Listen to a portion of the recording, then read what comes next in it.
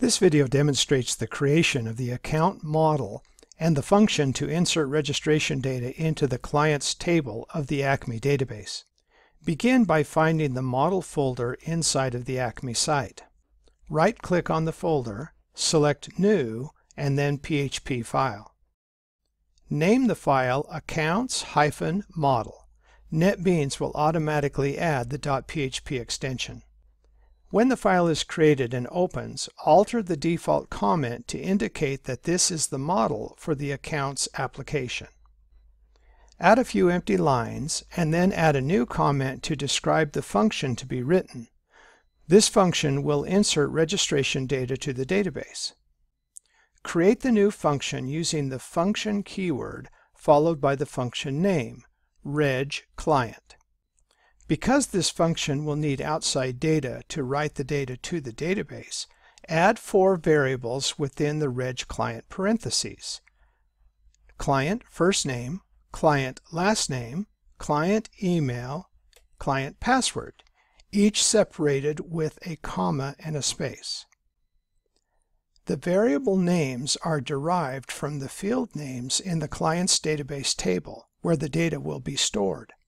By naming variables using the same name, it helps keep clear what data is being used. At this point, your function should look like the code in the video. Next, we will add code to make the function operable. We will be using PDO prepared statements as they add an additional level of protection to our database.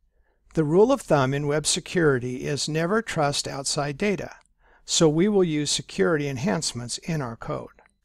First, we call our Acme database connection function to create a new PDO connection object named $DB.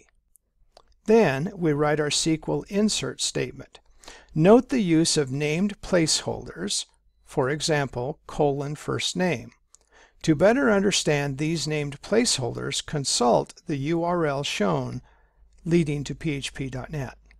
We then create the actual PDO prepared statement, which is an object named $STMT. Then we use the bind value method of the prepared statement object to replace the named placeholders, again for example :first name, with the actual values from the variables, for example $client first name, in the SQL statement, and also tell the database what kind of data the values are. In our example, all our strings. We then run the finished prepared statement in an attempt to write the data to the database. When done, we ask the database server to report how many rows in the database table were changed because of the last query. Whatever number it returns, we store into the variable named rows changed. We expect that number to be 1 since we are attempting to register a single individual. Being done, we close the database interaction. Finally, we return the value of the rows changed variable to wherever the function was called from. This should be the controller. We are not quite ready to test our function yet, but we will when the controller is finished and ready to use the model. Be sure to save your file and check your code for accuracy, and check the name of your Acme database connection function against the function call at the beginning of this code to make sure they match.